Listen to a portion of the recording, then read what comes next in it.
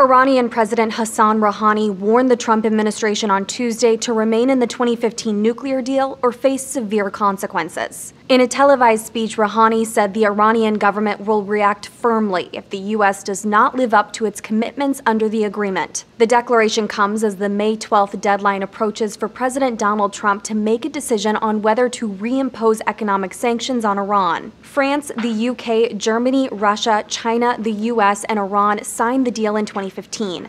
It puts restrictions on Iran's nuclear program in return for relief from economic sanctions. Trump says the current restrictions aren't tough enough on Iran's ballistic missiles development and expansionist activities in the region. Those issues weren't part of the original agreement, and all 6 other countries have rejected the changes. But Trump said he'll pull out of the deal if it isn't fixed. He's expected to discuss the Iran deal with French President Emmanuel Macron on Tuesday. German Chancellor Angela Merkel is also expected to urge Trump to stay in the deal when she visits the White House on Friday.